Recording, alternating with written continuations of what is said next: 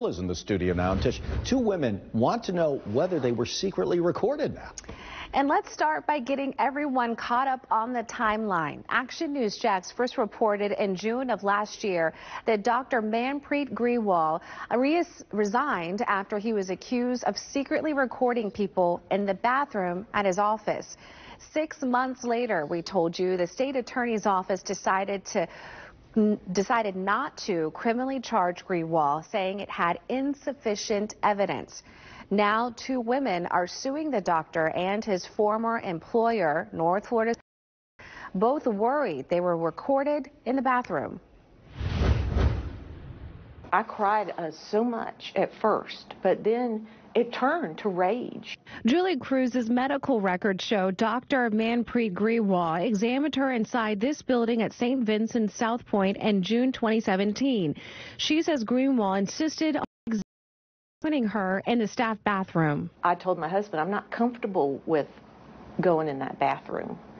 And he's like, well, he's the doctor, you know, you trust the doctor. It's the same bathroom where Grewal was accused of recording people on the toilet less than a year later.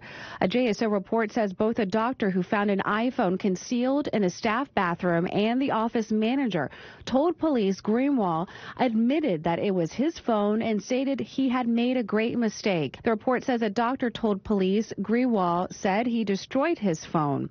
North Florida surgeons did not call JSO, instead hiring a private investigator. JSO was not notified until a woman who worked there reported it. And then when I saw your story on the news, I just screamed. Cruz and another patient, Amy Horton, who used that bathroom during multiple appointments, says in their lawsuit, they're worried they were secretly recorded. They're suing Grewal and North Florida surgeons for what's called discovery. They want evidence and information as a precursor to a malpractice or invasion of privacy lawsuit. I just knew I had to, do something about it.